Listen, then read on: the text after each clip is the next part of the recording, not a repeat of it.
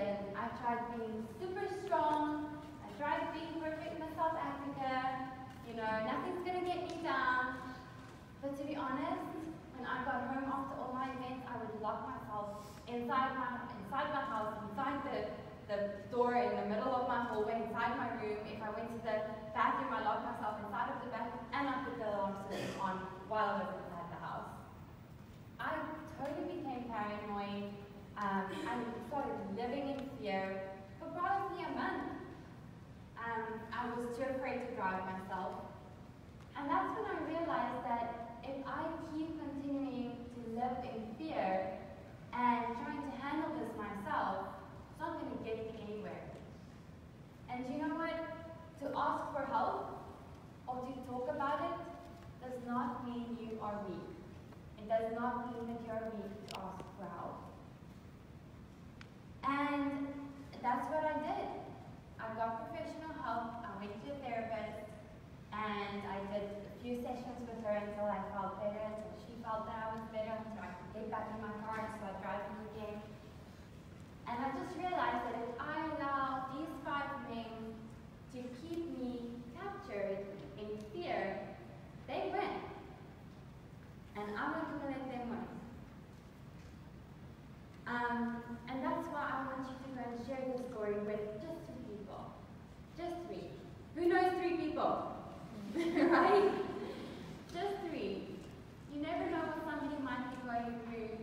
You never know who might just need that inspiration or that comfort level of being able to share their story with you, with a professional, with a family member.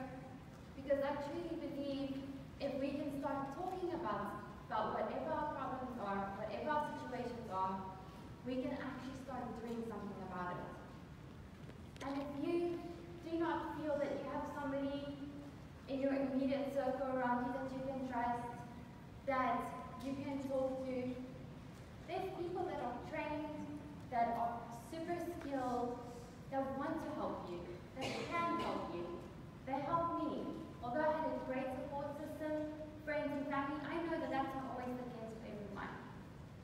And ladies, all of you sitting here today, you know what you guys are? You're not just pageant girls. You're not just girls that have a dream of becoming Miss Teen or Miss USA. You're a sisterhood. You're a sisterhood. You're all ladies that have like-minded goals and like-minded ambitions. Can you imagine if you guys are so powerful and so strong as individual females? Can you imagine how strong you would be if you support each other?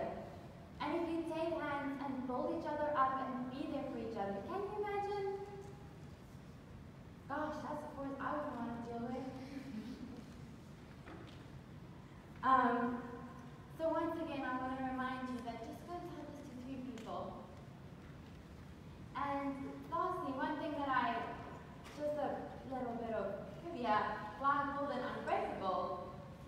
In that month that I was so fearful and just living in like kind of isolation and by myself and just didn't want to drive or go anywhere or do anything, got aside from a spoon falling on the ground.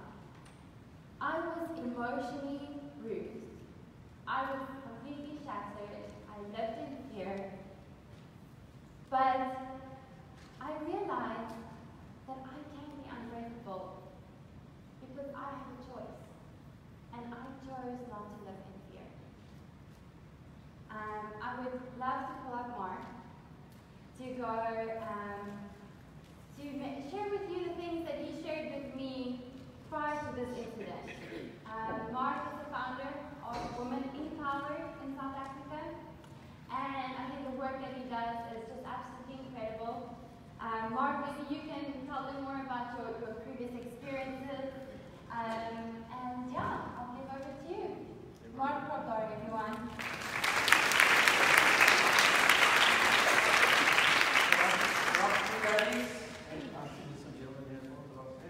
I want to start off by telling you a little story that might leave some of you a little bit shaken, but I think it needs to be said.